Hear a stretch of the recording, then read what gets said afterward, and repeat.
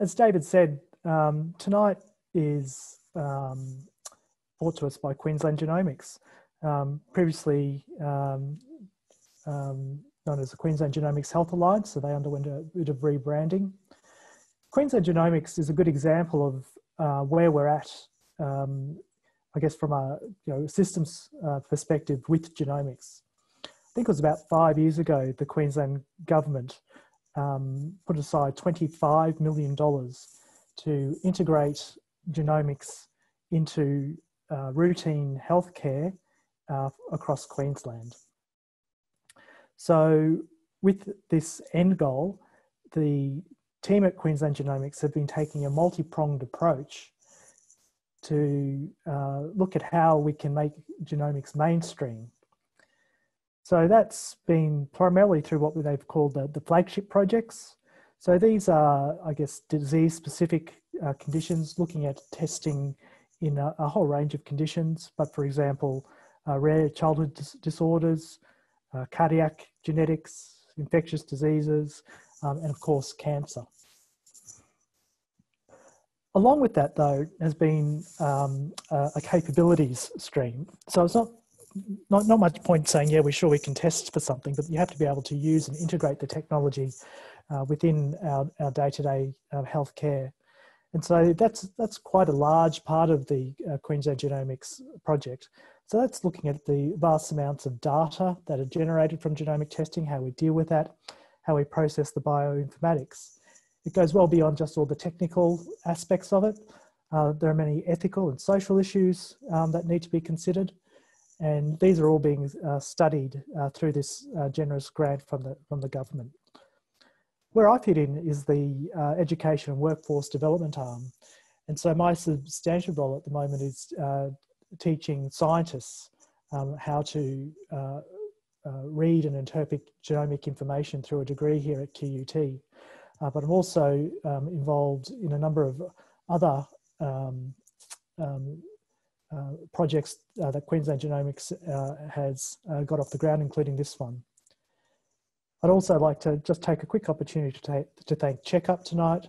Checkup's provided the administrative and IT support and also the governance oversight of this particular project. So myself, I'm a clinical geneticist. So I trained here in Brisbane in paediatrics and decided that I was quite taken by genetics. And this was before the era of big genomics. Went to Sydney for a couple of years to further my specialty training, and then came back to Brisbane and worked at Genetic Health Queensland for over a decade before undertaking a little bit of a sea change and now pursuing a life in academia. So my life now really is involved in teaching, but I've also got a couple of research projects on the go. And so it's really making the most of all that I've learned through my clinical career and being able to pass that knowledge on to all sorts of people, so scientists and clinicians like yourselves. We're just going to try Slido here. So what I would like to know is, first of all, has anyone here heard of Queensland Genomics? Now, forgive me if the technology is not working.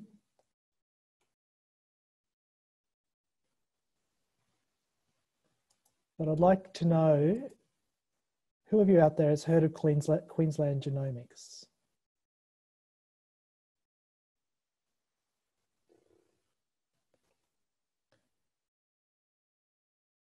So,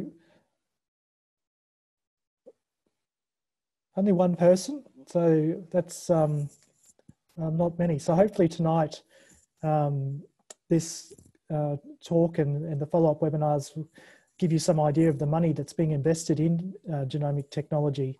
And this money is being replicated across the country. So it's not just a thing that's Queensland-based, but there's a Melbourne Genomics body, and then the big ones are the Australian Genomics based in Melbourne as well.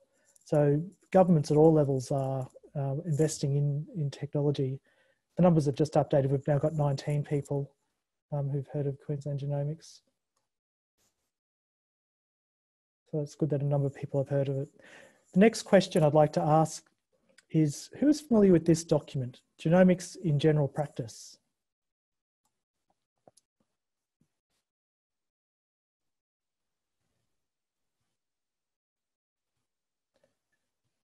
So I apologise for the lag.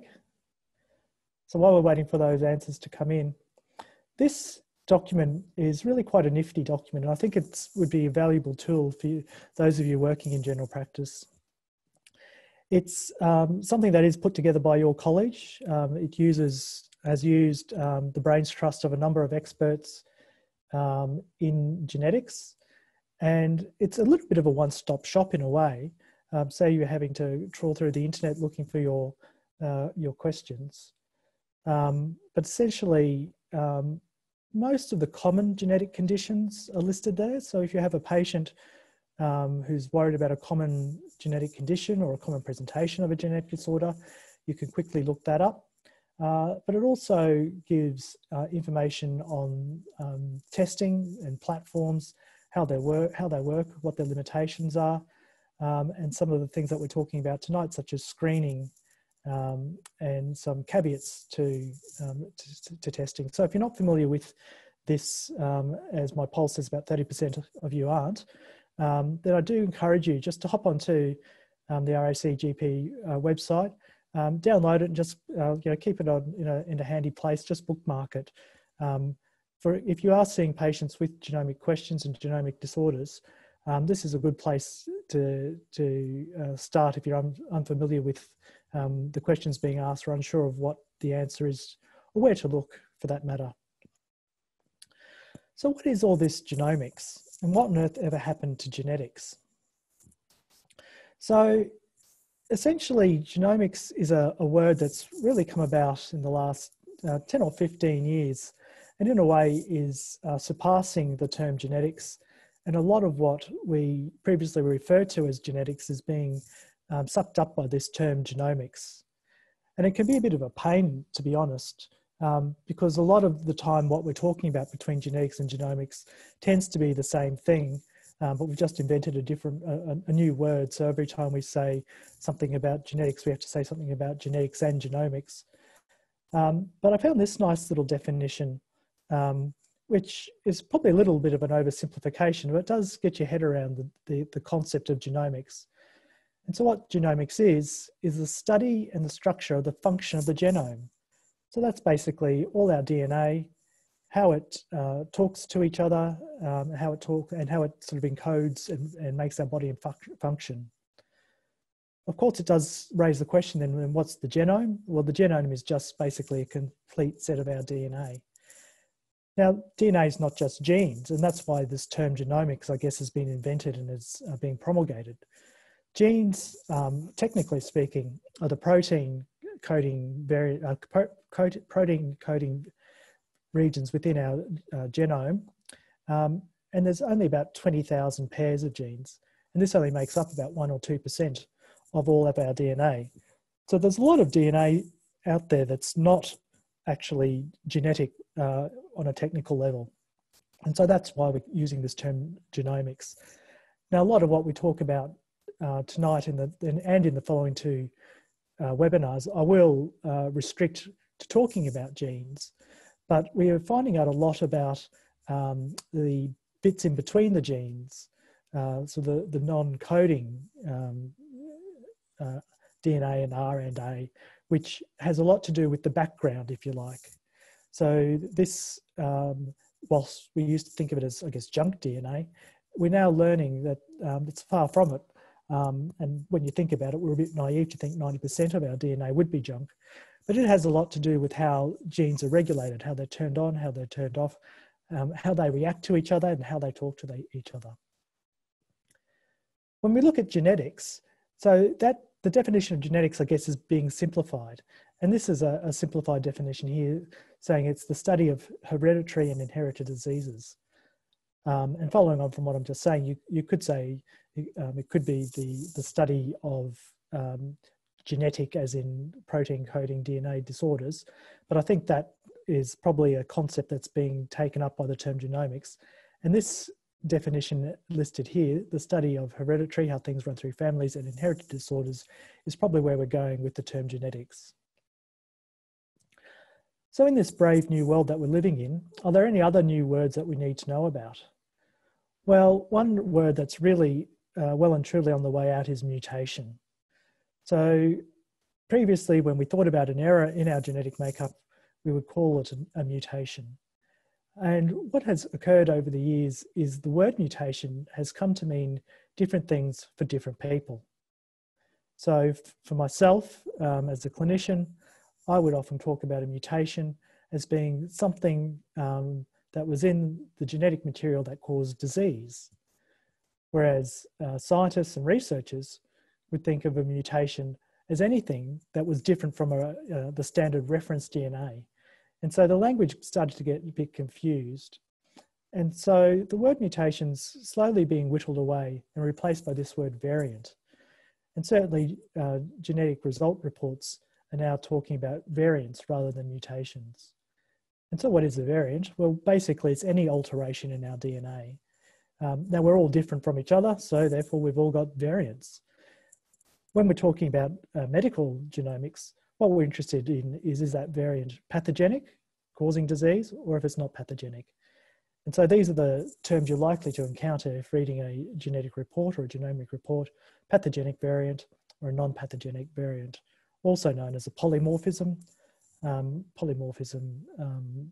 Being used for a normal variant in the population. All this has come about through our increased ability to look at genes and chromosomes. So from about the 1950s, we're able to look at the chromosomes, and these were a high level down a microscope view. Then from the 1980s and 1990s, we started to clone genes through the Human Genome Project, and we were able to see, I guess, single genes.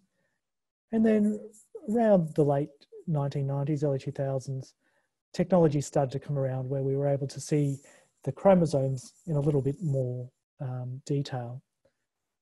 And so our testing from these beginnings has changed.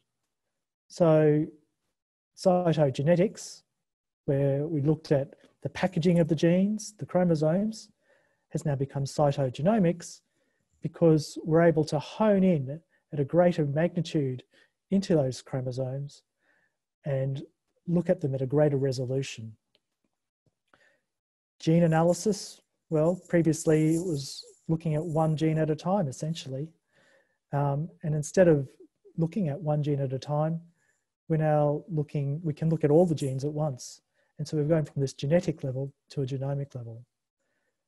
And I won't forget the biochemical analysis either. Biochemistry's been streaks ahead of genetics in a way. But in the old days, and we're talking, going back several decades now, we used to only be able to assay one biochemical analyte at a time. But through technologies such as tandem mass spectrometry, we're able to look at dozens and dozens of analytes simultaneously. So this is a table summarizing what I've just said. So in the old genetic world, from a biochemical level, we're looking at things, just one compound in isolation, whereas things like tandem mass spec, we're able to look at heaps of things at once. I'll skip down to a molecular genetics level, Sanger sequencing. That's what we call first generation sequencing. This enabled us to look at one exon or one gene at a time. And now we're up to this massively parallel sequencing, where we can examine the entire genome all at once. In cytogenetics, it's a bit the reverse. So we started off looking at this bird's eye view of the packaging. And what we can do now is really zoom in. So from this resolution of 5 million base pairs down to a resolution on average of about 200,000 base pairs, and look at aberrations and polymorphisms in our packaging. So these things don't occur just at the genic level, they occur at the packaging level. We find people are missing bits of chromosomal information, people have extra chromosomal information, and this may or may not lead to disease. This genomic technology can be used across the lifespan. So tonight, we'll be looking at the left of this timeline here and looking at how we can apply this genomic technology to things like carrier screening to enable couples to have better options for pregnancies. We can look at screening of embryos. We can look at established pregnancies. This is starting to encroach on the world of newborn screening.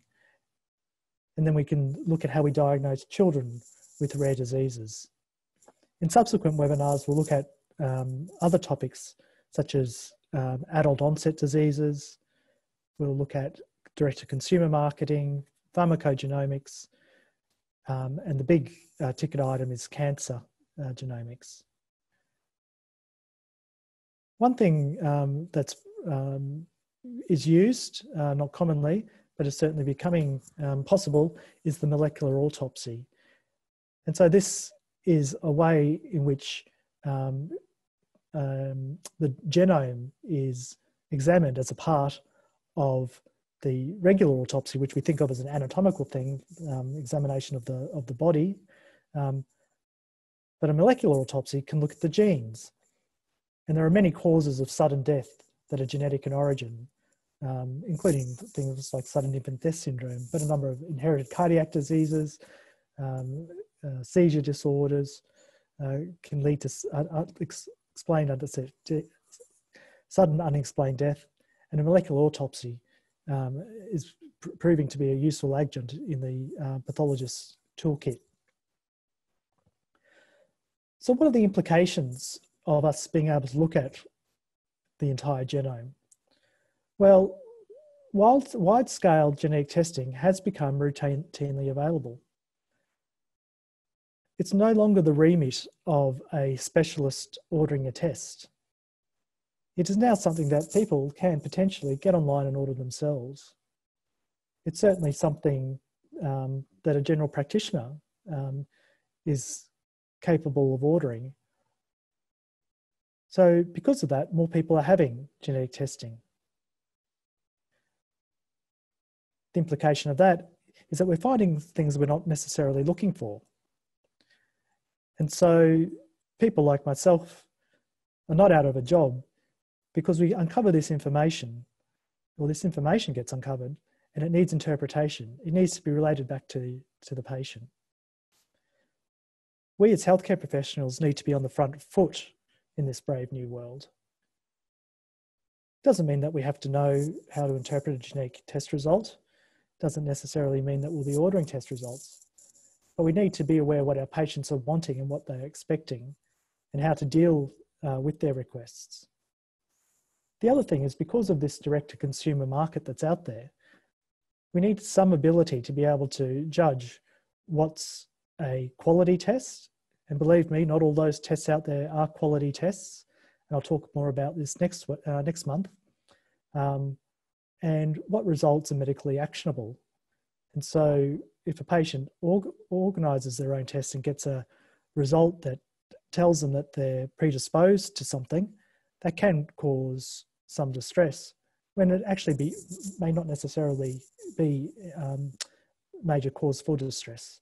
And so as generalists, you guys have a bit of a role in being able to separate the wheat from the chaff, and we're having difficulties in doing so, know how to refer on appropriately. What are the applications of this new technology? Well, the big one, of course, is diagnosis and treatment. So rare diseases, which were, I guess, the other word for rare diseases is orphan diseases, conditions that we're pretty sure were genetic, didn't know what the genetic cause was, didn't know what other health complications could be associated with them, are now becoming something that we are able to tell patients about. We're able to diagnose them because we're able to look at the genes. and we're able to make predictions of what that gene does and what other health conditions affected individual needs to look out for. We're also able to be in a better position to give recurrence risk advice.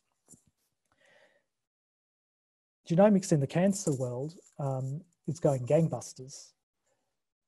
So a lot of what we'll talk about tonight is what we call germline or inherited genomic variants.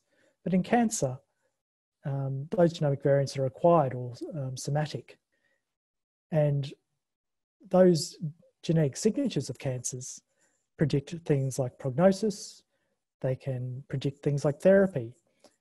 And genomics is allowing us to monitor cancers and personalize therapies to individuals and their particular cancers. Talking about precision medicine, pharmacogenomics is another big field, which has been around actually for quite a number of decades. So for instance, drugs such as methotrexate and warfarin, certainly their metabolic pathways are well known, and proteins in that pathway can have polymorphisms, which means people metabolize drugs too well or not well enough, and thus dosages need to be adjusted. And I'm sure all of you have fond memories of being a resident medical officer in the hospital, having to go around and do INRs for warfarin monitoring in your youth. I was promised probably about 20 years ago that would be replaced by an end-of-the-bed gene sequencer, so we could just tell how likely someone's going to over-metabolize their warfarin, or if they're a slow metabolizer, and we could predict the dose from that. But unfortunately, that's not come to pass. But with this brave new world of genomics, pharmacogenomics is going to be a big ticket item. Screening, as you will hear later, is something that we're able to do much more effectively. So we all carry hidden genetic errors, and one of the ways children can have disease whilst parents are happy and healthy is that we unknowingly pass on these hidden errors along with our partner to our children. And so genomic evaluation allows to uncover these things that we're otherwise blind to. Once we found them, other family members who are likely to carry the same variants can be tested, and they can undergo reproductive counselling. So it's enabling a whole heap of people a promise of a better new world in genetic health. But is genomic testing the promised panacea? Well, there are many advantages, don't get me wrong. The diagnostic odyssey is a term which people frequently use to explain the journey, to describe the journey that families go on average 5 years at a time, looking for a diagnosis, and that's been cut right back. A person with a genetic disorder may have many tests whilst that genetic disorder is being uncovered, and it's not just genetic tests. We need to phenotype a person to understand what the disease is doing to them, and that can involve things like EEGs and MRIs and muscle biopsies and liver biopsies to get as much data as we can to look for clues as to what the underlying condition might be. All that can be completely circumvented in the genomic era, and we go straight to the genetic cause rather than spending a lot of money on these ancillary investigations to try and work out which gene to test. Looking at all the genes has enabled us, as I said, to find carriers and facilitate reproductive choices for couples. We can change management, especially in the cancer sphere, but also many other drugs which are all under the influence of our metabolism, can be, which under the influence of our metabolism, can be dose specific to a patient depending on how they metabolize. Finding this information is not just of a benefit to the individual themselves, but allows predictive testing for other family members. And the last point is, I guess, one that's called personal or family utility, which is one I used to underestimate. And people with the disease, even if it's something that you can't test, can't treat rather, because it's in your genes, even if it's something that doesn't really alter their lifespan, people just like to know. People like to have an answer. And so that satisfaction of actually knowing why a person has a disease or giving a name to it is immensely powerful. But genomics is not without negatives. So financial burdening is something that has becoming less of an issue, but many tests are still not covered by our public health funding models, or the public health funding models pick and choose, I guess, what they will test, and that's not unreasonable given that we don't have an unlimited pot of money. But in terms of equity, sometimes patients are left out of pocket, and sometimes they're left out of pocket a great deal. Testing may not provide a specific genetic answer, so people undertake this testing thinking it will be the be all and end all, and it might come back as a normal test result. Can't find anything. Or the other thing is it may not provide accurate information about the risk. There may be uncertainty as to what a variant might mean, and people are still left scratching their heads. Depending on how you look at the genetic information, you can reveal unexpected information. And that can be what we call secondary findings, seeing that people are predisposed to diseases that we weren't necessarily thinking about, that they could be carriers for disease. Depending on types of tests you do, some of our tests can uncover unexpected non-paternity. So all these things need to be considered in advance, and certainly are discussed with patients when they're having a test, before having a test, and they're consented to having a test. There is an effect on insurance. It's not health insurance. That's in Australia. Health insurance is unbiased, and this will not influence your capacity to have health insurance. But certainly things that protect your money, so income protection insurance and life insurance. There was or is this concept of genetic discrimination, where insurance companies do ask you, and if you've applied for insurance recently, you will have seen this. Have you ever had a genetic test result? And will decline to insure you or up your premiums depending on what the answer to that is and what the result was. At the moment, there is a moratorium in that in Australia until I think it's about 2024. And so the insurance industry realises that it is a bit discriminatory and a bit of a problem. And so they've agreed to stop that practice and look at how it affects, I guess, their bottom line at the end of the day. And having a genetic test result finally can have negative implications for your relationships with other family members. So there's this concept of genetic guilt, and people do get guilty of, passing on genetic disorders to their offspring. It's funny how the brain works. Some people get angry if they find their sister has a genetic disorder, even though it's not the sister's fault she has a genetic disorder, and that they in turn are at risk of the same condition. One of the big issues that we are slowly getting our heads around in terms of the drawbacks of genetic testing is this concept of results of uncertain significance. So it's all very well and good that we can sequence the whole genome, but not everything we find is necessarily interpretable. And so there's a common grading system that's used when reporting genetic test results. So a normal result, exactly that, nothing abnormal found. A pathogenic result means exactly that, that this variant that's found is causing disease. And then you'll see in the middle, there's varying degrees of uncertainty. So there are likely benign variants.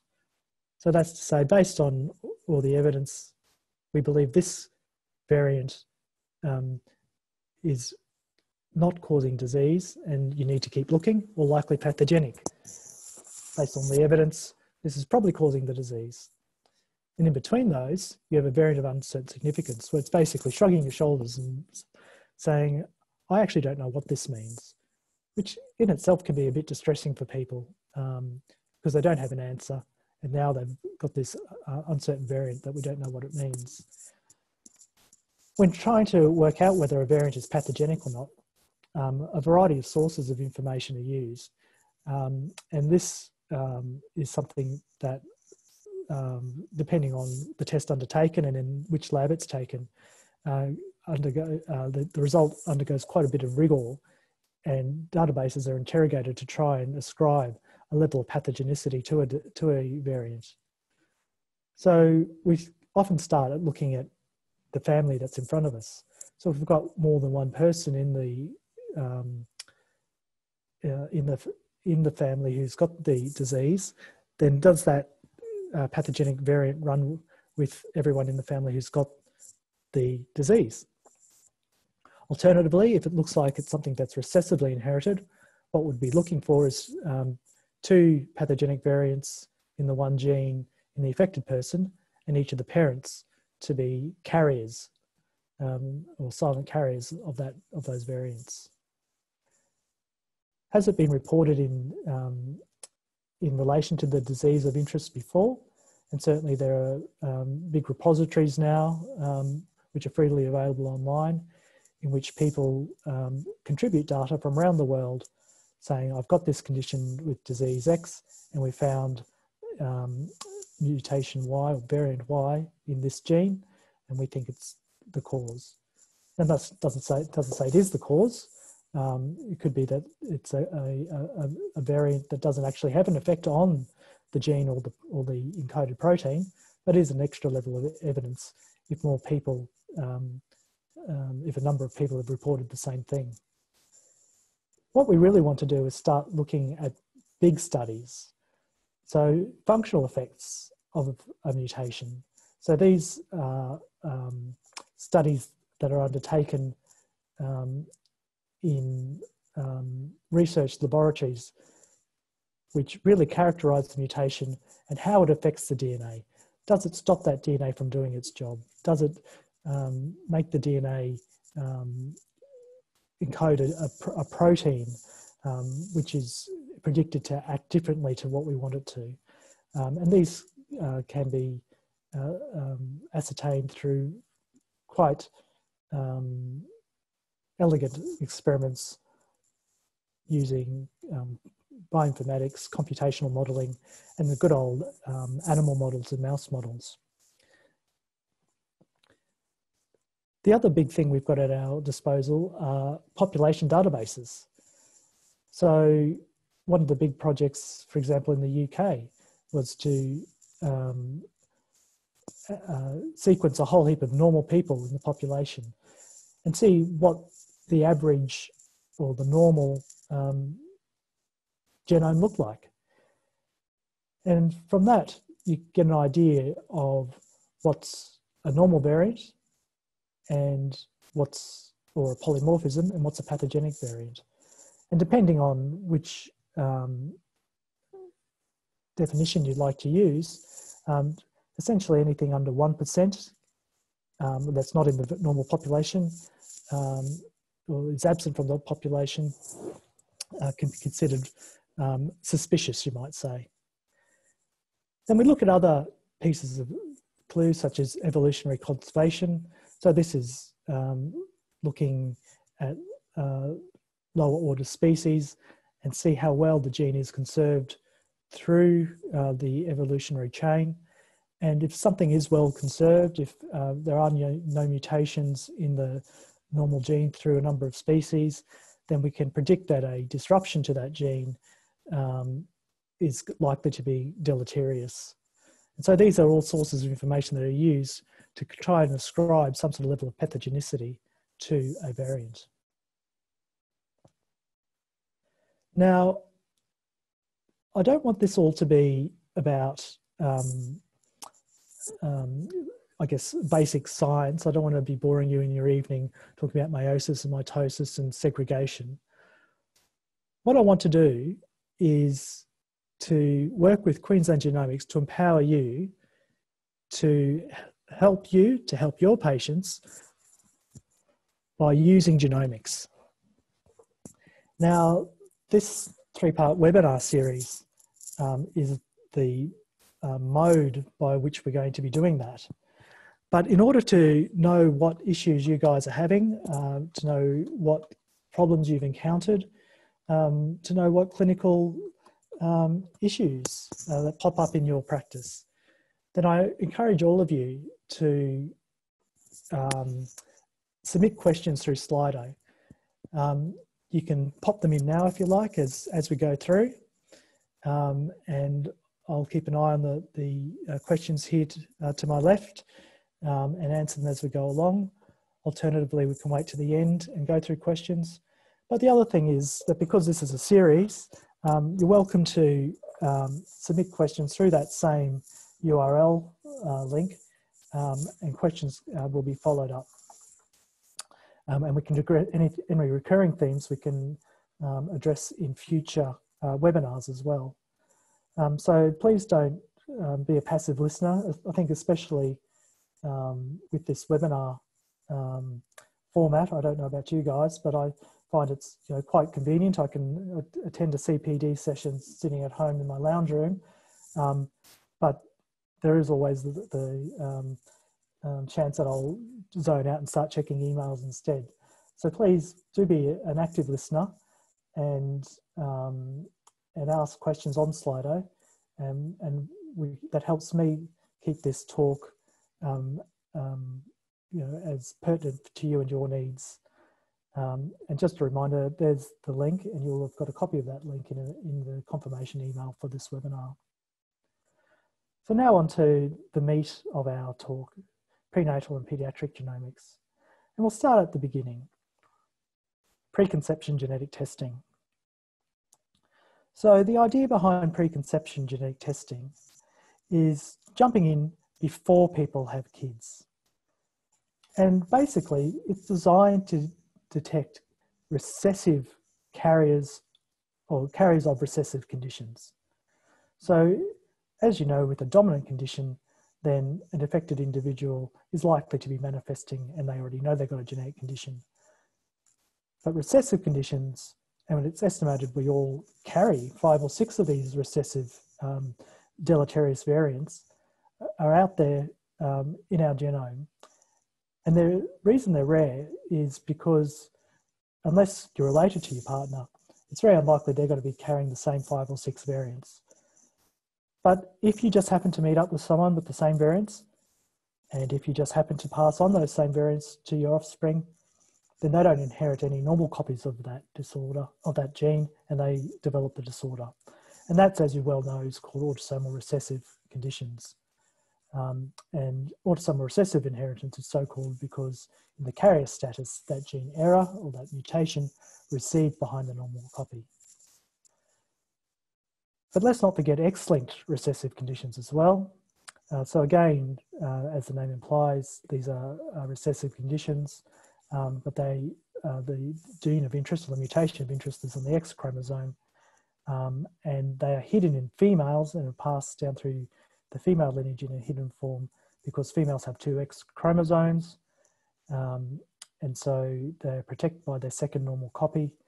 But should a female pass on that error to their son, he doesn't inherit an X chromosome in his dad, he inherits a Y chromosome, and so that child will manifest the disease. And so a number of X-linked recessive conditions can also be tested for through screening. So how do we start this whole preconception screening? Well, your very own manual says that all women or couples planning a pregnancy or already pregnant should have a comprehensive family history recorded. And so family history is actually the first tool we have in screening. And it's a very useful, simple but useful tool. It's certainly not infallible, but it's something that I encourage you to engage with all your couples who come to talk about pregnancy or present early in a pregnancy. Anyone who's found to have a heritable condition in the family, or who are known to be carriers of a condition, then should be made aware that carrier testing is available, and are highly recommended that they refer to a specialist service. Now, it's an interesting comment here that carrier screening for common recessive conditions, and by that they mean cystic fibrosis, but the other two that are considered common, spinal muscular atrophy and Fragile X, should carrier testing for these conditions should be offered to all couples. So not just those at high risk, but all those at population risk. And I don't think that's something that we do well. And probably the main reason is because these tests aren't Medicare rebatable, and so it hasn't really been ingrained in our routine practice. So I do laugh a bit when it says that all couples planning a pregnancy should have a comprehensive family tree taken. And if you look at what a comprehensive family tree is, it's big. Now, in this age of electronic medical records, I'd be flat out drawing that. I'd have to probably draw it on a piece of paper and then scan it. Although in a clinical genetics setting, we have specialised software that helps us. But even that, there's no way you're going to be able to do that in a 15-minute consultation and everything else you have to do in that same consultation. So whilst I'd be impressed if you could come to me with a family tree detailed, what you should be concentrating on is what's the bare minimum. And the bare minimum is basically a 3-generational tree. So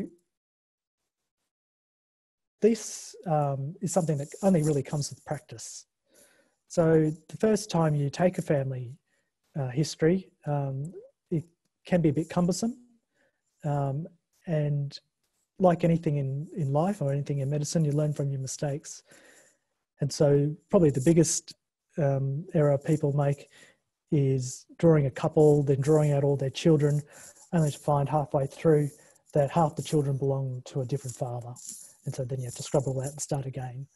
And so once you've done that mistake, made that mistake a couple of times, you'll come up with some very quick and pithy questions to avoid it, such as how many kids do you have? Do they all have the same parents? And then start writing it down.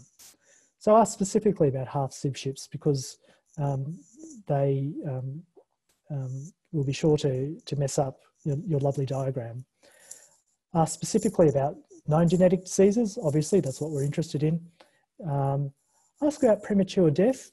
Is there young death in the family? That's especially if it's unexplained. And the other big thing to ask about is intellectual impairment. And the reason for that is intellectual impairment is a feature of many genetic conditions.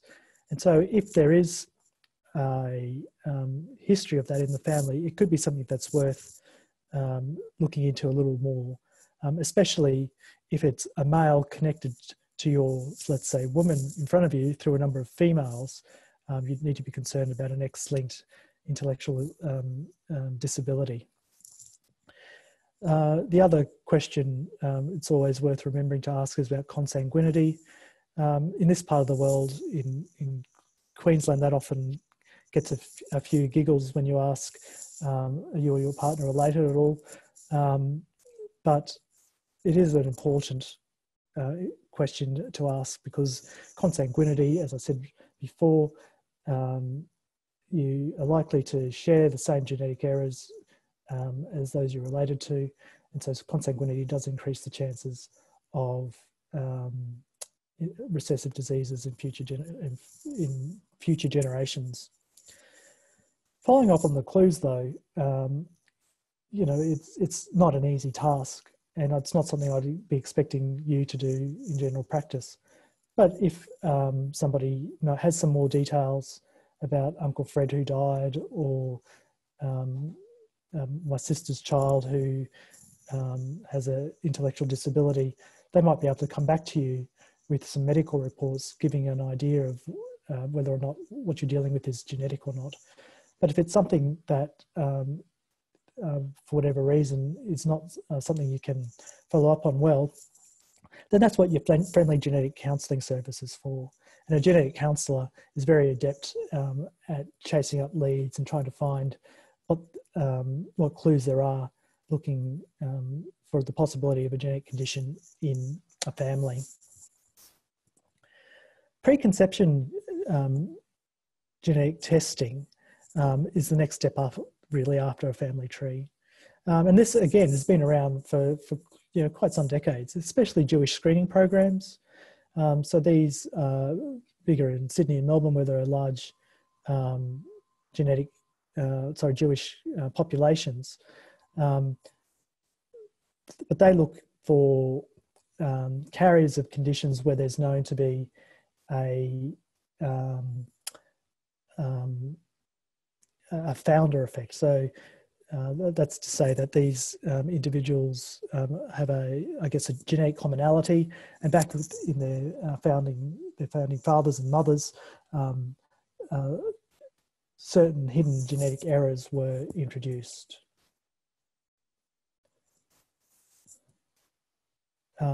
With the Jewish screening programs, they are mainly for inborn errors of metabolism. The big one that you've probably heard of is Tay-Sachs disease. But there are particular mutations associated with cystic fibrosis, which are looked for, and there are a whole heap of other very rare conditions, but are more common in Jewish communities that are looked at a single gene level in these programs. On the right there, I show those three common, and I use the word common loosely, but those three common autosomal recessive conditions. So spinal muscular atrophy, for instance, we'll get onto a bit more, but it's a common, very devastating disease, really, for which, by the way, there are treatment is becoming available, but it is recommended that couples considering a pregnancy are tested for these three conditions. It's not a great deal of money. Your average couple's going to be out of pocket $250, and that's per person. To save money, what people do is they tier their screening, so they just test usually the woman first, and then if she screens negative, then there's no need to test the male. If she screens positive, and obviously you test the male, at which point you're going to be $500 out of pocket. But to be honest, if you find that someone's a carrier for a condition, then there's a good reason to refer them to your local public genetics service, where the male test may or may not be covered, depending on the service, their budget, and their financial constraints. And the big thing that's really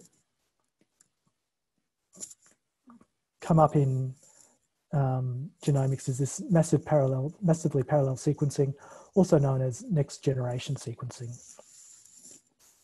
So what is this next generation sequencing? Well, this is what enables us to not just look for three diseases in carrier screening, but to look for hundreds of diseases in carrier screening. And previously, when we were looking at a gene, basically we'd have probes that would flank the gene, and we'd read through the gene, and then work out if there's a mutation there or not. And these flanking probes wouldn't just be flanking the gene, but it'd be on a lesser scale. They'd be flanking the exons within the genes. So if you've got 20,000 genes, and if they've got on average 10 exons each, then that's a lot of flanking probes and a lot of tests you need to be done to look at all your genes. Massively parallel sequencing negates that. What it does is basically, it's a blood test from which you can extract the DNA. That DNA is basically chopped up into lots of little pieces, and then it's dragged down or mapped against a reference sequence. And against that reference sequence, which is meant to be, what a normal genome is, we are able to find anything that stands out as abnormal. So we can technically look at the whole genome, and not just the genes, but all the bits of DNA in between. This is actually available commercially at the moment. There are a couple of companies that operate through Australia that offer this. And I was having a look at their websites, and can't say I particularly agree with all the conditions they screen for. I don't think all of them are conditions that you should be screening for, but that's a debate for another day. But on average, they screen for between 250 and 750 conditions. And it's not outrageously expensive, to be honest. It's for massively parallel sequencing screening, it's between $500 and $750 per person. So this is screening which is available to your patients now, and should they be in a position to pay for it themselves, it's something that they can have. It's something that they could potentially, depending on the company they go through, order themselves online, and may come into your office waiving their report already. At this juncture, I'd like to mention Mackenzie's mission. So we mentioned Queensland Genomics. Its existence is thanks to $25 million from the state government. The federal government has donated tens and tens of millions of dollars into genomic projects over the last 5 years or so. And one of these projects is Mackenzie's mission. And that's a picture there of Mackenzie Casella, who was a young girl whose parents were very proactive in their pregnancy. They went to their GP. They had asked, what do I need to be concerned about? Are there any tests available that I should have? Being concerned about having a child with a genetic condition, or other conditions for that matter. And unfortunately, in this circumstance, the GP didn't realise that screening for this condition, spinal muscular atrophy, was available. And Mackenzie was born and diagnosed with spinal muscular atrophy and sadly died. The parents were quite upset, but not vindictive in any way. But they took their plight to the Commonwealth government and said, look, this isn't good enough. There was testing available for us to find out if we were carriers of SMA. We could have avoided having a child with SMA and all the heartache that goes with that. But this isn't in our healthcare system. It isn't mainstreamed. Our GP didn't even know about it. What are you going to do about it? And around the same time, there were a couple of geneticists who were also getting passionate about one of them, of course, being Mackenzie's doctor, and went and lobbied the government, saying, look, actually, this isn't a bad idea. We should be empowering couples to have pre-conception screening. And so the Commonwealth government has provided a $20 million grant for this very large research project. And what's happening is 10,000 couples are being offered next generation preconception screening for about 750 conditions. And these are being ascertained through general practices and maternity settings. It's not occurring in Queensland yet. I think next year, Queensland patients will be able to be enrolled in this project. And I'm not actually sure how you as a general practitioner can get your name on the list of being able to offer this to your patients. But it's something obviously that they are offering to everybody, because although $20 million is a lot of money, it doesn't actually go a long way, especially when you look at the purposes of the study. It's not just to look to see if they can find carrier couples. The expectations, yes, of course we can, but the also need to find out, is finding this information useful? Do people actually act on this information? Do they change their reproductive options? And is it acceptable technology? Is it something the community embraces, or is it something it shuns? And so these questions are also being looked at. So there are a number of arms to this study. But the long-term goal of this project is to embed routine carrier screening into routine prenatal health care. So if a couple finds they are a carrier, what are their options? Well, of course, the first is to do nothing, at which point if a couple says, well, we're not really wanting to change anything we do, you can argue, well, why have the screening in the first place? And certainly health economists would very much argue that. Another argument people would make is that people just like to know and be prepared. And I've heard that from a lot of patients who say, look, you know, I don't actually want to interfere in the natural process of conception and gestation in any way, but I just want to be prepared. The second option available is gamete donation. So obviously if it's an X-linked condition, then you'd want to be looking for a donor egg. If it's a autosomal recessive condition, then it could be sperm or egg. The point there, of course, is not to want to state the obvious, is just be careful who your donor is. You don't want to make sure that they're a carrier. You want to make sure they're not a carrier of the same condition. So if it's a brother or sister, then obviously you'd want to test them first to ensure that they're not carriers. The next option, which is probably the most common option that's undertaken, is having an invasive procedure.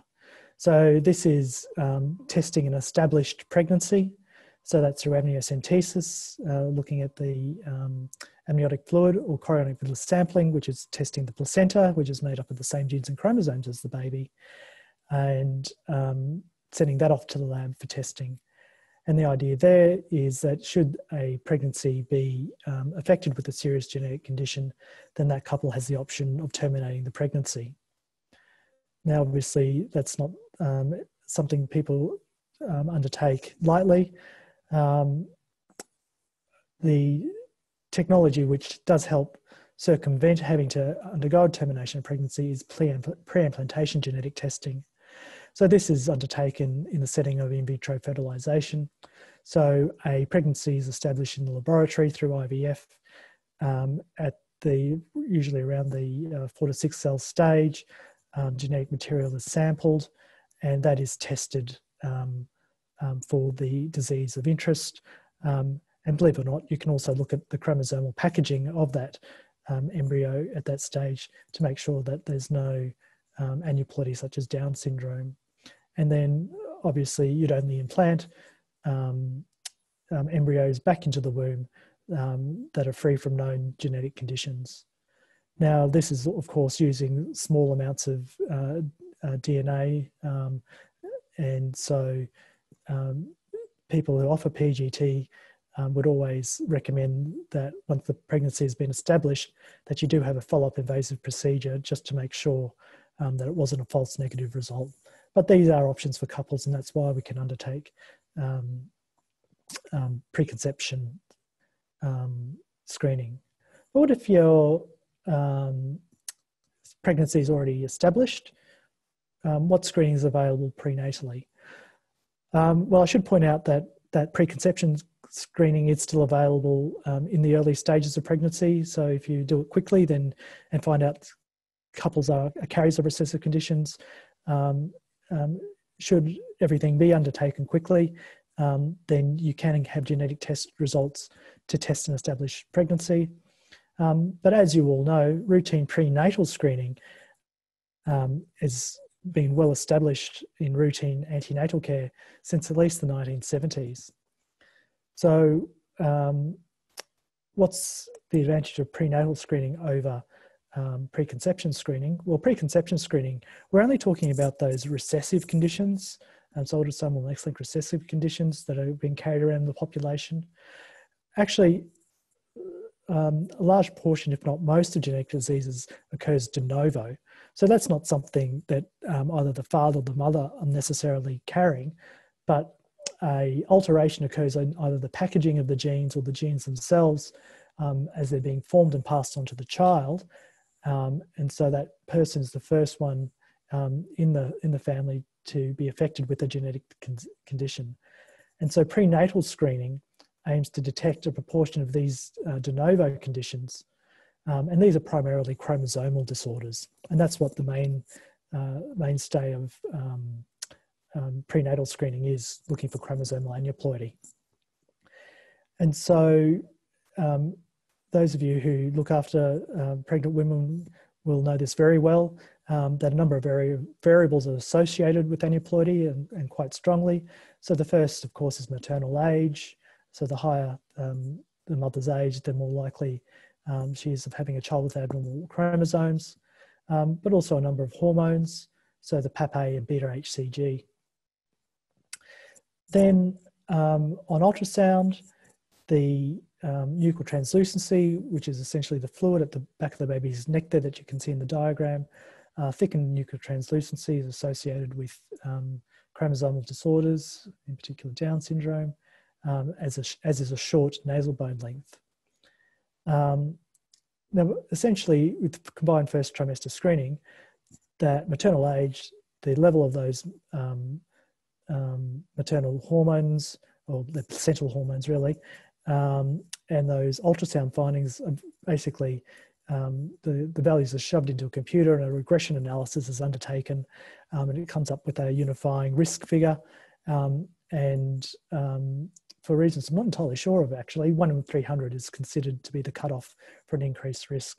So anybody who receives increased risk of greater than 1 in 300 is offered follow-up invasive testing to definitively look at the pregnancy's chromosomes. I will just note at this point that the ultrasound, whilst those variables there are part of the formal first trimester screen, it's also important for other reasons. Obviously, you want to confirm the pregnancy, you want to make sure it's not in a fallopian tube, you want to see what's implanted. It helps confirm the dates, and you want to make sure that there are no extra people on board, or some people are happy to have extra people on board, but make sure there's no nasty surprises down the track of undiagnosed twin triplet pregnancies. Second trimester screening does exist. It's less sensitive than first trimester screening. It's not really undertaken a lot in this part of the world. It's very big in the USA, but not really big in Australia. Probably if a woman misses her first trimester screening, she didn't realise she was pregnant or whatever, it can be offered in that setting. It's essentially just a quad test, so that's looking at 4 hormones from the mother's blood. And again, it's looking for the common aneuploidies, trisomy 21, 18 and 13, but it's not as sensitive or specific as first trimester screening, but does have the added advantage of looking for neural tube defects.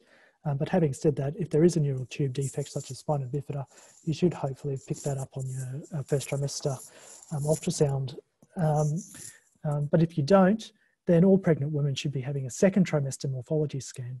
And that's because structural organogenesis is complete by that stage. So all your organs have, all the layout of all your organs is complete, whilst cells are still being laid down and they're increasing complexity. Their main structure is there. And so this is to screen for major structural malformations. And you also want to have some idea where the placenta is, so that can be kept in an eye as the pregnancy progresses. Of course, the big thing that's changed in prenatal test screening is this non-invasive prenatal testing, or you might see the term non-invasive prenatal screening, NIPS, which is technically more correct, but the term NIPT came around first, got into the literature, and so it's more commonly used. So even though it's called a test, it is technically a screen, and you must remember that it is a screen and not a definitive test. And how does this work? Well, up to 20%, so about 10%, but up to 20% of free DNA, so this is non-encapsulated DNA that's floating around in the maternal circulation, comes from the placenta. And so the placenta is an active organ undergoing a lot of growth and apoptosis. And as that apoptosis occurs, cells die, DNA is released, and that just floats in the maternal circulation for about half an hour or so. And then our own inherent cells, of course, undergo apoptosis, and we have our own native cell-free DNA. And so how non-invasive prenatal testing works is that it's a simple maternal blood test, and the cell-free DNA is isolated. Through those next generation sequencing technologies, you can work out which DNA comes from mum, which comes from bub, and then working out what comes from baby, you can look at the proportion of fetal DNA and make sure there's the correct amount. So if there's too much DNA from chromosome 21, 18 or 13, then that's indicative of a trisomy. And it's also good at looking for sex chromosome aneuploidies. So Klinefelter syndrome and Turner syndrome, for instance. These are it's highly accurate. It's amazing. It's for Down syndrome, it's approaching 100% sensitivity and specificity. But it's not 100%, and I'll stress that it's not 100%. So it is a testing. It is a screening test, not a diagnostic test. Now, if you have got a provider for this test and you've looked at the lots of brochures, they will advertise that they'll undertake extended screening, and so they'll look at the other chromosomes. So there are all manners of permutations between what additional chromosome information, missing chromosome information, microaneuploidies, and a number of companies have incorporated this into their NIPT.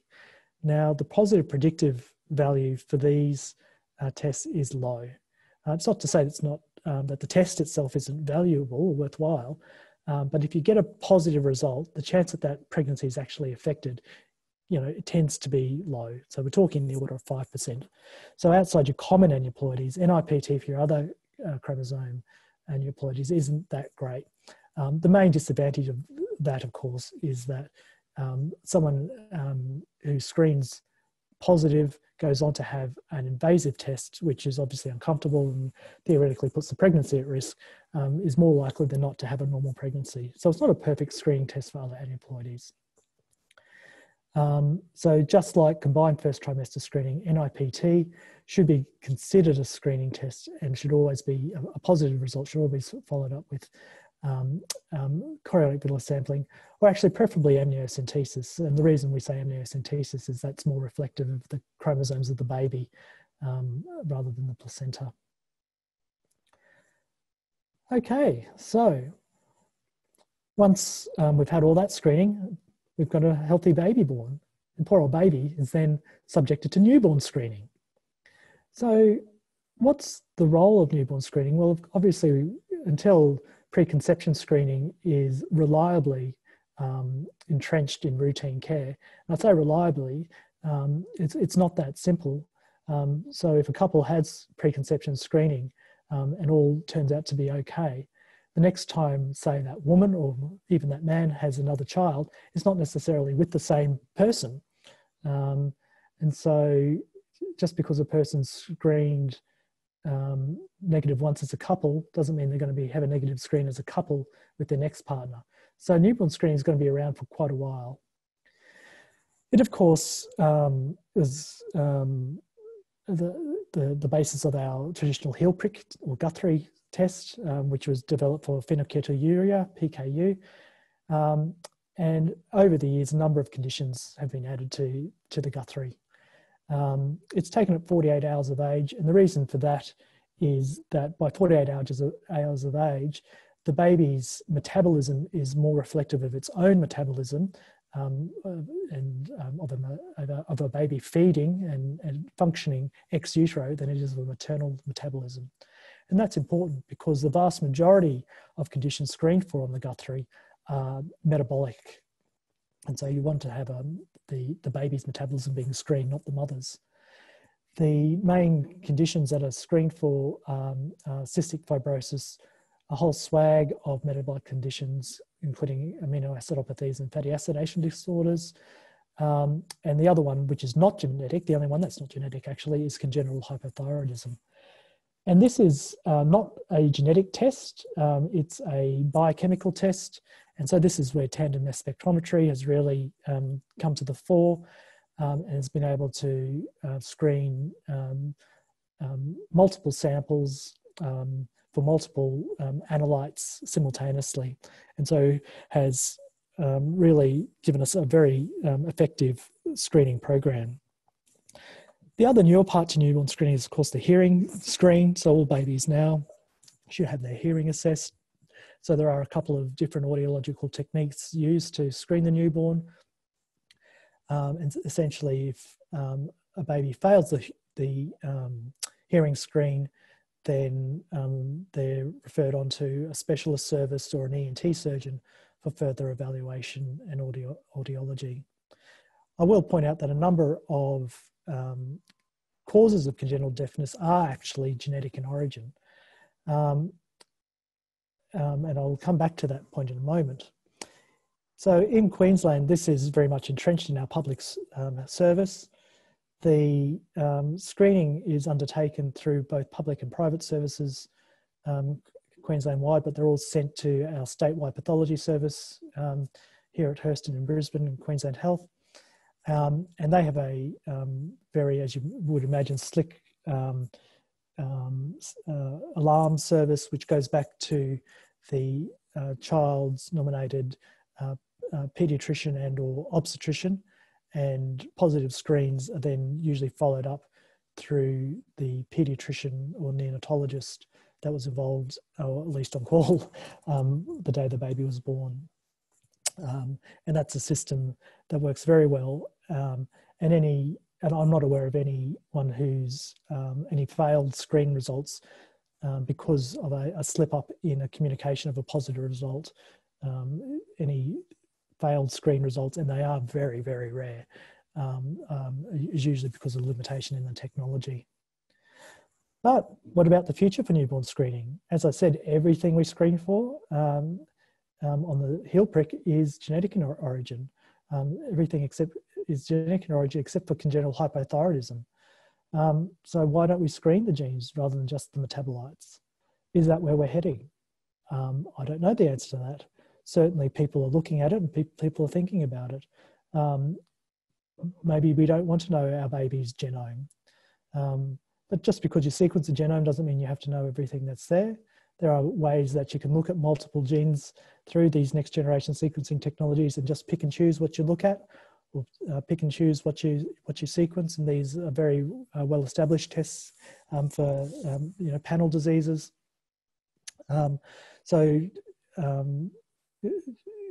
Those fears that we're looking at the baby and peering into its future even before it's learned to walk, are not necessarily well founded. But this might be the way we're going. Extended newborn screening through genomics does exist actually. So there are at least 2 private companies in Australia that offer it direct to consumer, and they're able to screen for many, many more tests than what's screened for on the Guthrie heel prick. Once you've got that data, there is an advantage that you can go back and look at it. So if the child develops something else that's unrelated to the conditions you're screening for, you might be able to go back and look at the genomic data and see, if there's a genetic disorder there.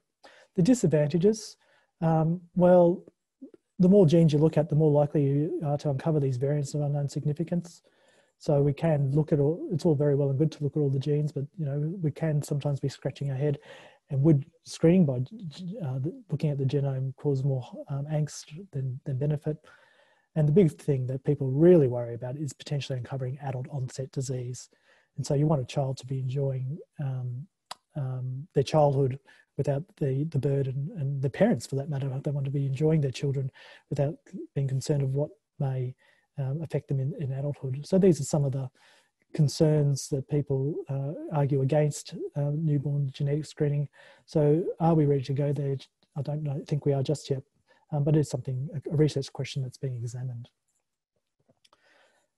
So paediatric genetics. So this is a field that I don't have a lot to say on for the general practitioner, simply because it's more in the realm of general paediatricians, but the general practitioner does have a role to play.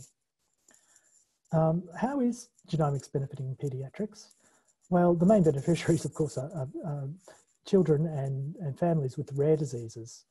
So these children with conditions that with unusual presentations or rare presentations, the genomic basis for their disease hadn't been elucidated, or if it had, it might have been once on the other side of the world.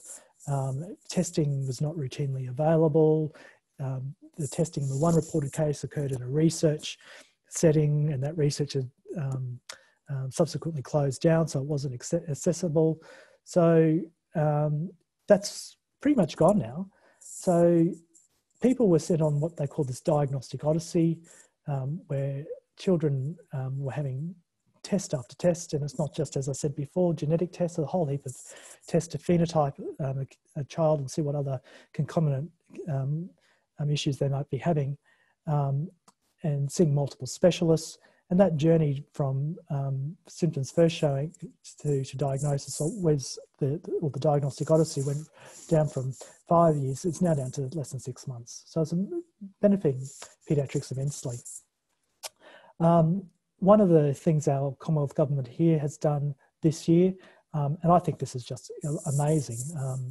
I don't usually praise politicians. I actually almost never praise politicians, but our current health minister has really thrown a lot of money at genetics and genomics, and he has got onto the, well, not just he personally, this does go through a very stringent panel process and approval process, but genomes are now on the Medicare schedule. Now, GEPs are unable to order them. These really are the remit of clinical geneticists. But clinical geneticists are able to order testing for children who have major structural abnormalities and what we call dysmorphic features. So that's usually facial features that are suggestive of a particular syndrome or out of keeping with their family background. And the other big group of people are children with intellectual disability or moderate to severe developmental delay. And so this being on the Medicare schedule now makes this test much more accessible to doctors to be able to order. So previously, while they thought I might like to be able to order it, but I can't because the hospital budget won't let me, or my patient's private and they can't afford it. Now the Commonwealth Government is allowing that test to occur, and they will pick up the tab. Paediatricians can order it, but they need to do so in consultation with the clinical geneticist. And that's the exact wording of the MBS and what that actually means, consultation with the clinical geneticist. We're all a bit uncertain, but certainly paediatricians and clinical geneticists are currently working closely together to try and define that post hoc. How might you in general practice encounter a possible paediatric genetic condition? Well, the main presentation is probably going to be developmental delay. Rarely you might have a child that's got some sort of strange disease of a isolated organ, but it's unlikely that you're going to start ordering genetic tests in those situations. But the other thing that I've certainly seen, and I've had a number of GPs send my way over the years, is where there's a genetic condition's popped up in the family, either in a parent or even a more distant relative, and the child's dragged along by their hair, the parent requesting that the child's tested. So I'll just a few quick words on developmental delay, and I won't tell you guys how to do your job because this is bread and butter for you. But you know, developmental delay really is a part of the normal spectrum, isn't it? So some people develop at a more advanced rate than others, and so a lot of what you do in general practice in those first years of life with children is monitoring their development, and I guess trying to work out when is it normal developmental delay, or when is it something that's a bit more sinister. And things that might make you think that it's a bit more sinister is if the development stagnates, so it's not going forward at all. Even worse, if it regresses. Developmental regression is a terrible thing. Is associated with probably invariably disastrous diagnoses. The reason developmental delay is an important thing to be screening is because it's the first clue that an intellectual impairment might be present. By intellectual impairment, I will include autism in that. Now, intellectual impairment can have many, many causes, and there are many single gene disorders that can cause intellectual impairment, but often it's a polygenic condition, so it's not just a single genetic variant. There could be multiple genetic variants which come together in the one person that's causing impairment, and our next generation sequencing technologies show promise in that we might be able to look at different variants and see how they come together in a person to predispose to intellectual impairment. And that can be environmental, of course, as well. So we talked about phenylketonuria before. So that's can be an example of an environmental cause of intellectual impairment if the mother has high levels of phenylalanine, that it interferes with the development of her fetus's brain. Fetal alcohol syndrome, another common cause, unfortunately, of intellectual impairment. That's of environmental in nature. So the role of the general practitioner is to continue with that great screening that you do. But I think you do have an important role in commencing baseline investigations before referring to a paediatric assessment.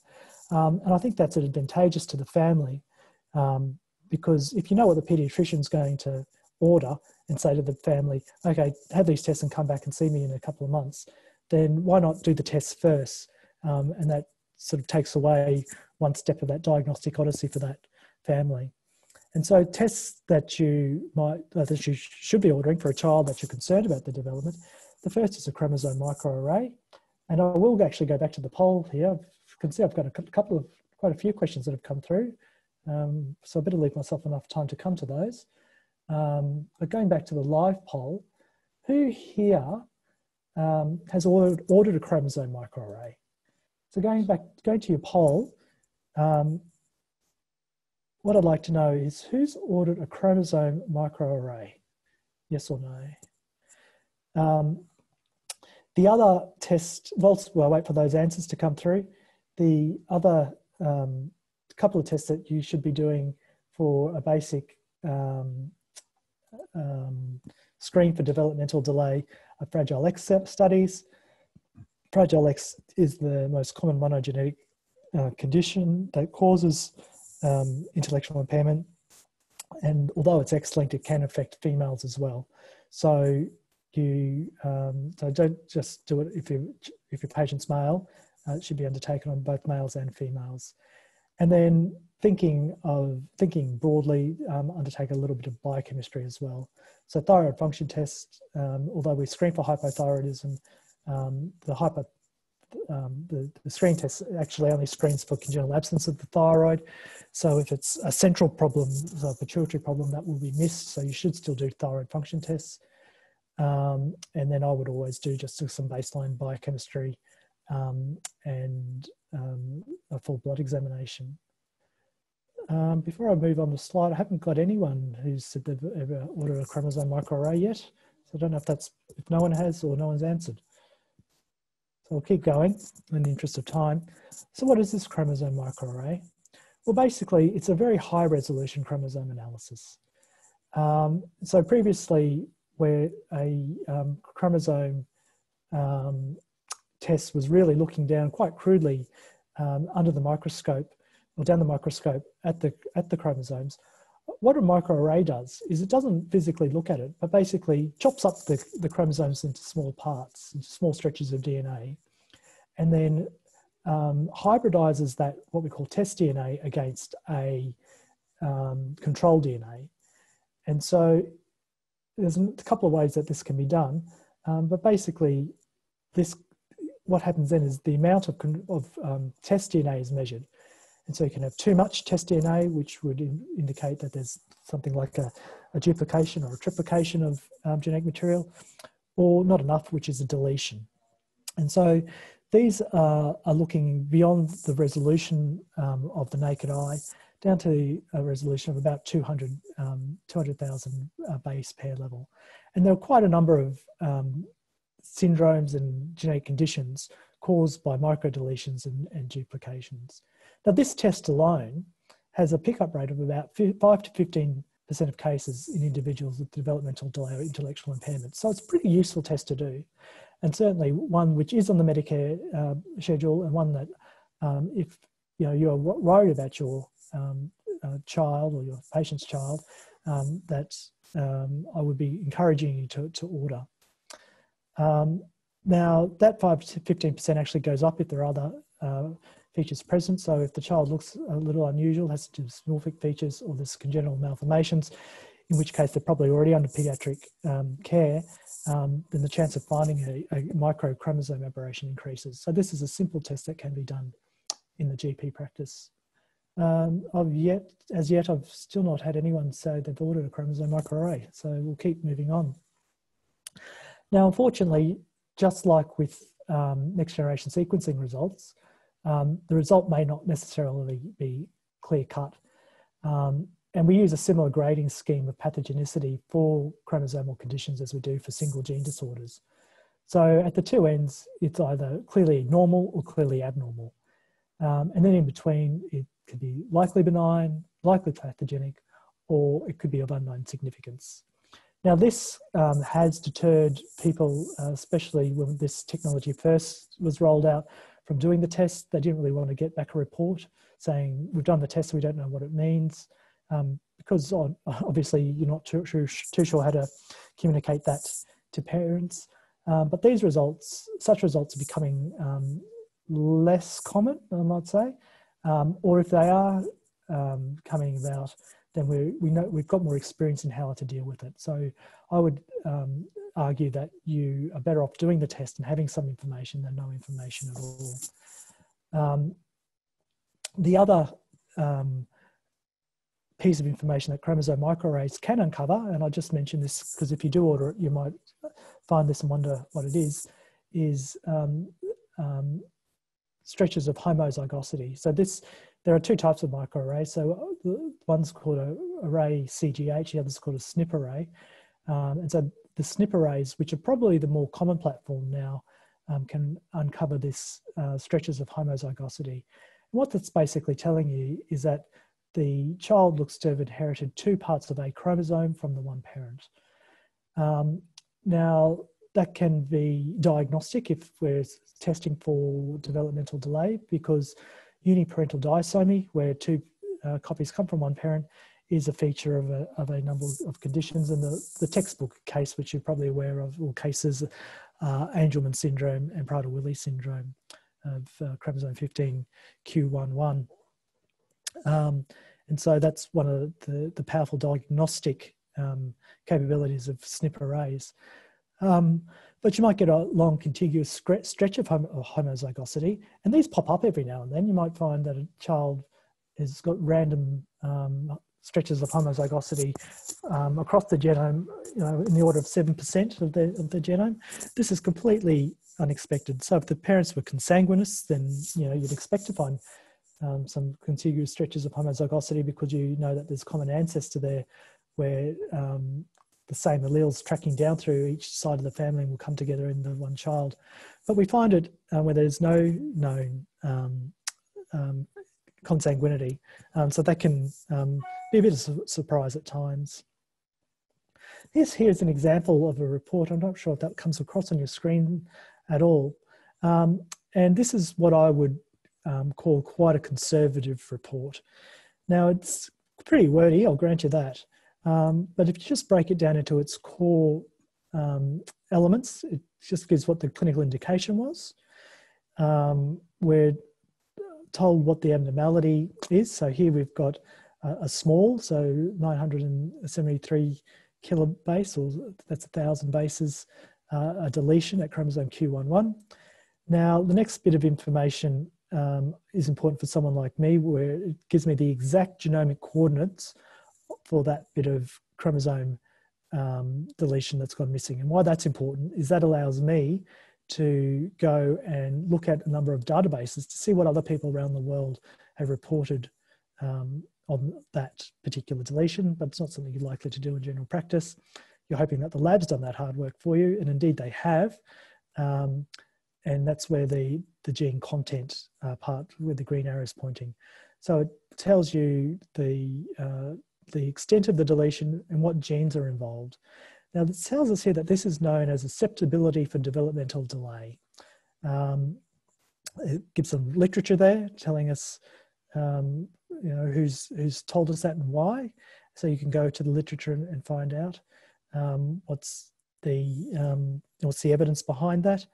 But what really amuses me, I guess, about this particular report, and I won't say which lab it comes from, is the conclusion down the bottom, which says, the clinical significance of this copy number change is currently uncertain. So it's called it a variant of unknown significance. Now, that's not very helpful, I have to say. It's also recommending that you look at the parents, and they frequently do that in this situation when you've got a variant of unknown significance. And the reason they do that is to see if it comes from mum or dad.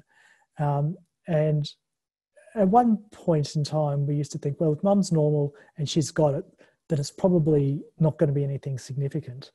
But as the report itself states, this is a susceptibility microdeletion. So it in and of itself does not cause developmental delay. Just having it there increases the chances. So this is contributing, I would argue, to the patient's clinical picture. It's not telling us the whole story. And I would actually question the value of testing the parents, because if you test a normal parent, then that doesn't give you any further information.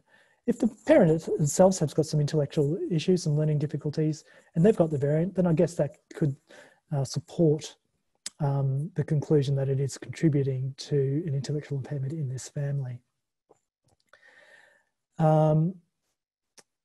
But don't let that put you off from ordering a chromosome microarray. And according to my Slido poll, so far, still no one's ordered a chromosome microarray. So most cases, if you find an abnormality on your microarray, then that's going to be the cause for your pathology. So it is a very useful test. Now, rarely we do uncover chromosome rearrangements that involve other genes, which might have other health implications. And again, in the early days, this turned off a lot of people from ordering a microarray. They were just scared about what they might uncover. So for instance, if you've got a chromosome deletion which takes out a tumor suppressor gene, then you might have a child with an increased chance of cancer in adulthood. If it takes out something like a sodium ion channel, then that might predispose to a cardiac dysrhythmia. And so this was information people were saying, well, these are potentially adult onset conditions. I don't want to be testing a child for that. We won't order it. And so it took quite a while to convince, in particular, the general paediatricians that they need to be ordering microarrays rather than a G-banded karyotype.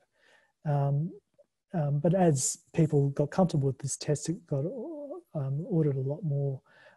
And the option of a G-banded karyotype was by and large taken away from people because the diagnostic ability of microarray is so much greater than a G-banded karyotype. If you ask for a chromosome test, you'll get a microarray, which surprises me that still no one has said they've ordered a microarray. So I'll stop harping on about that question. I do mention all this because I think it's probably worth mentioning, if only in passing, to the family. Look, we're doing this chromosome test to look to see if the packaging of the genes for your child is intact. If it's not, it might be a explanation for the issues we're seeing. Occasionally these tests are very powerful, and occasionally they find things that we're not expecting, but we'll cross that bridge if we come to it. So I don't think you need to, you can't prime someone for every possibility, but I think it's polite at the very least to get some sort of informed consent to say that we might find something. The other condition I recommend you test for is Fragile X syndrome. As I said, it's the most common single gene disorder that causes intellectual impairment, infects boys and girls. So don't just test your boys. It belongs to this class of diseases called triplet repeat, caused by a triplet repeat. So you'll recall that the genetic code is made up of triplets, and that a normal part of a number of genes, there's a repeating triplet. So in the case of Fragile X, it's a CGG, CGG, CGG. If that expands, then that can cause pathology. Now, these triplet repeats are not picked up by microarray, or very unlikely picked up by microarray. They're below the resolution of a chromosome microarray. And because they're repeating elements, they're not picked up by and large by next generation sequencing either. Simply because that, if you recall, that next generation sequencing relies on aligning a genome to a reference genome. And if you've got a genome that repeats, then you're not entirely sure what part of those repeating genomes being aligned. And so there are advanced technologies which are looking very well. They can overcome that problem, but they're not routine. So Fragile X needs to be ordered separately. As I mentioned, single organ disease in primary care is not something that you'd be rushing in and doing genetic testing. What you as a general practitioner are doing is trying to work out, is a presentation something serious or not? So if a child has recurrent chest infections or wheeze, are you just dealing with childhood asthma, or are you dealing with immunodeficiency? If they're talking about a racing heart, are they worried about their new school, or is it a serious cardiac dysrhythmia? So these are lofty questions which I'm glad I don't face on a daily basis.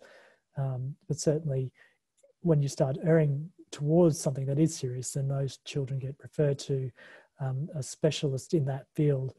And with mainstreaming of genomics, individual specialists are now very literate in the genomics of their own specialty.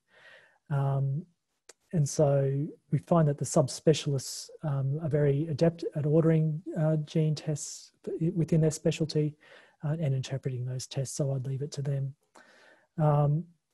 If people do bring their child along thinking like they're not quite right, can we just do a gene wellness screen? I'd caution against that. And we'll talk about this more next week with direct-to-consumer testing, but these tests tend to be a little bit of nonsense. Finally, we spoke about the child being dragged along by the hair into the general practitioner, being concerned that the child has a genetic condition. And that could be that parent themselves has been diagnosed with a genetic condition, or a more distant family member. Now, parents, as you know, can be quite forthright in requesting this, even to the point of demanding that their minor be tested. And it does pay just to remember that parents are biologically programmed to be concerned for their child, to care for their child, to look after their child. And so whilst it can be quite confronting to have been in that situation, it is a part of parental biology. When looking at a child who is otherwise normal and the parent's asking for a test to be undertaken, there are two types of testing. The first is called pre-symptomatic test. So pre-symptomatic is referring to conditions that if you have the variant, you will get the condition. So our adult onset neurodegenerative conditions, Huntington disease being the most common, are the ones for which we undertake pre-symptomatic testing. The other test is called a predictive test. So, and it's a bit of a misnomer, I have to say, but that's what the literature calls it, a predictive test. And so it's looking at variants that increase the predisposition for an adult onset condition, and these tend to be mainly your cancer ones. So if you've got a mutation or a variant in a tumour suppressor gene, then you're at increased risk of developing cancer. You're actually at quite a high risk of developing cancer, but it's not guaranteed. So tests that are pre-symptomatic testing of this nature, just to differentiate them, are called predictive tests. Now, the thing about predictive testing is that because not everyone with the mutation inherits the condition, if a child was brought along because Auntie Lisa has the BRCA mutation and I want my 15-year-old daughter to be tested for it, just because the mother herself, so Auntie Lisa's sister, doesn't have breast cancer, you can't be reassuring. You can't say, well, you don't have breast or ovarian cancer, therefore your daughter isn't at risk and we won't test her. Because of this phenomenon of non-penetrance where a person can inherit the variant and not yet or not at all develop the condition, we can't be that reassuring. As a rule of thumb, with pre-symptomatic and predictive testing, we don't do it in minors. Simple as that. So if you have trouble getting that message across to very forceful parents, then feel free to refer them on to your genetic service. The main reasons we do that is because really it violates those very core principles of medical ethics. We're dealing with minors who don't have capacity to consent, so we're violating their autonomy. We're enforcing upon them a test that they might not necessarily want to have themselves as an adult. And so we want them to come of age so they can make a mature and fully informed decision. Is it something they want to know? Do they need to get their insurance in order, for instance, before they have such a test? You don't want to take those decisions away from them by forcing them to have a test in childhood. Usually the test doesn't result in any good, and then indeed it can cause harm. So if you tell a 15-year-old girl that you're at high risk of having breast cancer and she's just watched her Auntie Lisa die, a terrible death from breast cancer, that can, of course, be associated with significant psychological morbidity. So we always wait until the child reaches maturity themselves. There are a couple of exceptions to that. Predictive testing can be undertaken if the condition is childhood onset, and especially if there's an intervention. So something like retinoblastoma, for instance, that's not 100% penetrant, but we will offer testing to young children who are at risk of a retinoblastoma mutation, because we would actively surveil them for that eye tumour and potentially save their lives. And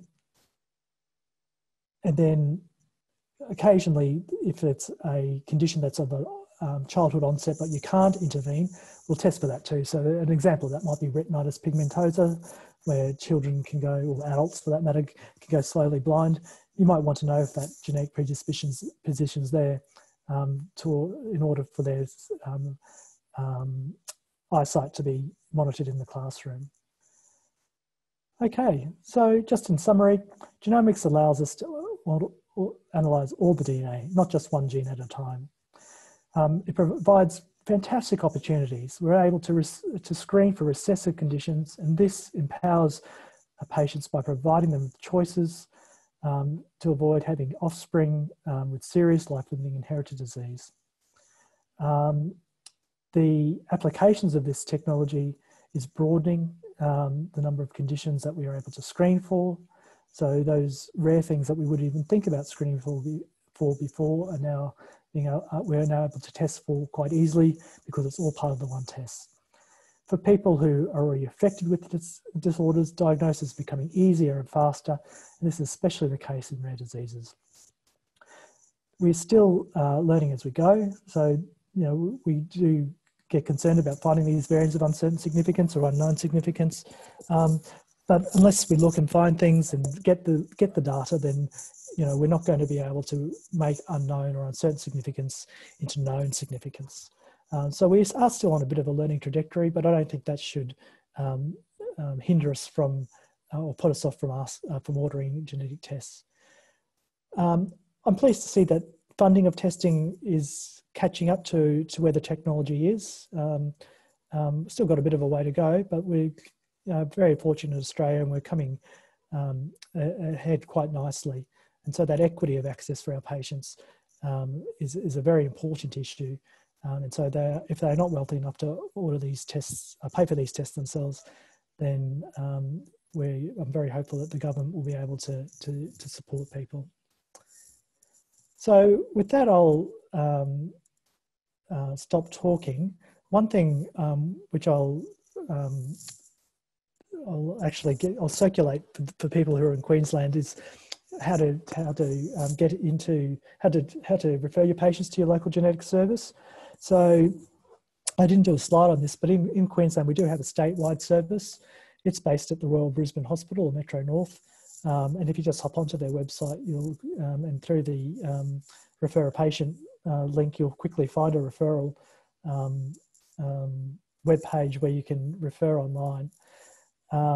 That's a public service, and that's a statewide service. So whilst it's based in Brisbane, they do all their specific paediatric work at the Queensland Children's Hospital, and then they do regional clinics, Townsville, Cairns, Mackay, Rockhampton, Toowoomba, primarily. And depending on the nature of the issue that your patient has, they might not necessarily see a doctor. It's maybe an issue that a genetic counsellor is very adept at handling under the supervision of a clinical geneticist. There are a couple of private players in town, not many, but there are only two now, I think, based in Brisbane, who I'm happy to give you their details if you'd like to contact me, but I won't advertise tonight.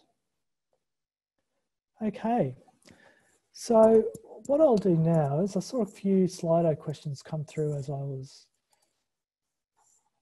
talking, and I don't know if my helpful Sabrina's there.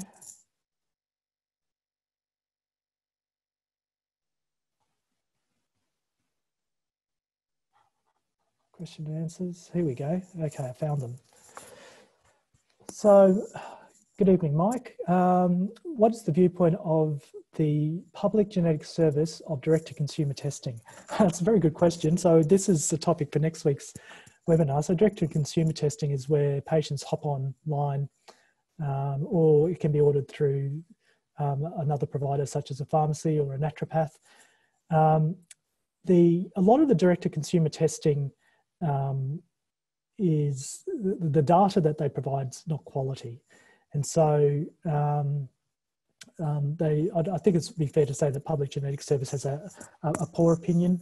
Now that's not to say all of it is a poor is a poor result that you might get from such a service, but the things that you might get from them is your genetic profile predicts that you're at 1.3 times relative risk of developing Alzheimer's syndrome, which isn't very helpful. You know, that's something that, you know, someone might go home and lose a lot of sleep over, thinking that they're at a high risk of developing Alzheimer's disease when the baseline risk is pretty small, and then 1.3 times a small number, they're still at a small risk. But we'll talk more about that next week, if that's okay, Mike. Chi Hong, good evening. For adults, are the indications for testing for family history, or what are the family? A lot of the indications for testing for family history of melanomas, or family history of bowel cancer polyps.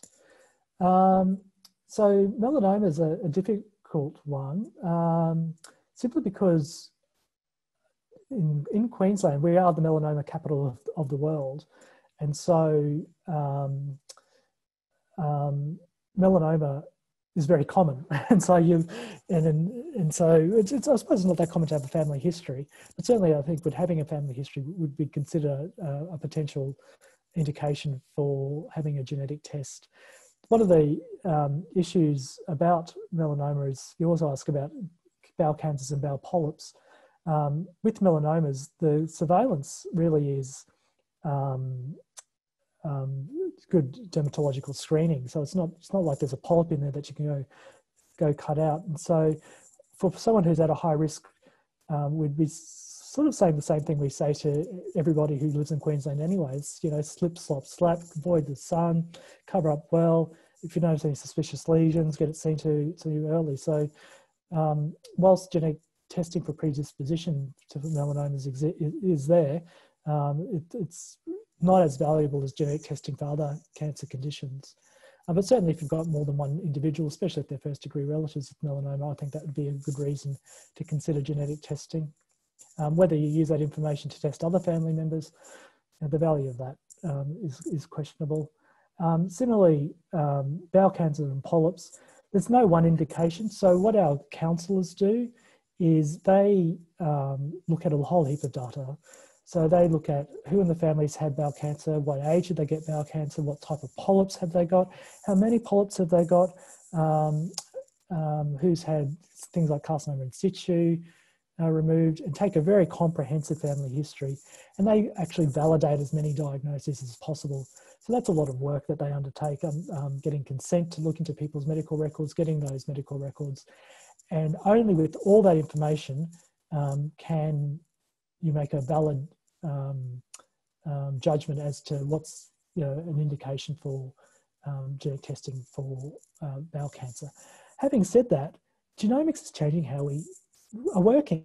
And so if I'm sitting there in private practice and I've got a patient who's, say, 55, who's had bowel cancer, whose grandfather's had bowel cancer, and he goes, I want to know if this is genetic, I'd say to him, sure, let's do it. You know, if you're happy to pay the couple of $1,000s for a next generation screen, absolutely. And so all that, I guess, triaging of information that, you know, took up a lot of time in the public sector, and I imagine will take up less time in the public sector as we put our resources into actual testing rather than working out who should be testing. We're going to be seeing a lot more of these tests. So that's a bit of a work in progress, but certainly if you go to the public system, they you know, still have to work out where they spend their money. Kristen asks, how sensitive is the sex chromosome testing in NIPT? Very sensitive. I don't have the numbers on the top of my head, but it's in the 90s. So certainly sensitivity and specificity for sex chromosome aneuploidy is good. But anything outside sex chromosome aneuploidy and 13, 21 and 18, it's not so good. Mike, again, as genomic testing improves over time, when would you consider retesting for a patient with a possible undiagnosed genetic disorder? Mike, you asked the best questions. So this is actually built into that Medicare schedule. So if we do sequence all the genes, it could be, and don't find anything, it could be that we just don't know how to interpret the data. And so there's actually a Medicare item to reanalyze that data. And I think I'd have to go back, but I think it has to be within 5 years of the original test. 5 years is generally a good turnaround time, a good break between doing testing. So we've seen that along the way with all of our tests, really. So, you know, back in the old days where we just did a chromosome test, it's normal, come back in 5 years. Then we had FISH testing, that's normal, come back in 5 years. Then we had microarray testing, come back in 5 years. Then we might have a couple of gene disorders that we can test for. No, that's normal, come back in 5 years. Now we're doing chromosome, whole genome sequencing. So I think we're still at that 5 year mark. And certainly if my memory of that Medicare schedule, it's only new, so I haven't committed it to memory, Mike, but 5 years is a good time to start. You know, if we haven't found an answer, let's look at this again. So it's not so much, so technology improves, so the actual mechanics of how we're sequencing, that doesn't improve. But what's actually more important, arguably, is the bioinformatics, is our ability to get into that data, or get into those sequencing and find those changes. So that's where we're making lots of progress. So my time's up. So thanks everyone for participating tonight. I do have a little test for you. It's nothing that you have to, it's not homework you have to hand back into me, but I do encourage you to take a little formative test, and we'll email you that link tomorrow or the next day for you to undertake a test to consolidate the things you've learnt and I've also provided resources. So if you've got any questions on topics, they are there for you to follow up on. And again, Slido is going to be live for us, I believe. And so I'll keep an eye on it. If questions come through, we can incorporate those in the next webinars. The next one being on the 21st of October, which is adult conditions and direct-to-consumer testing. And the one after that on cancer genomics, which is on the 11th of November. So good night, everyone, and thanks for your attention tonight.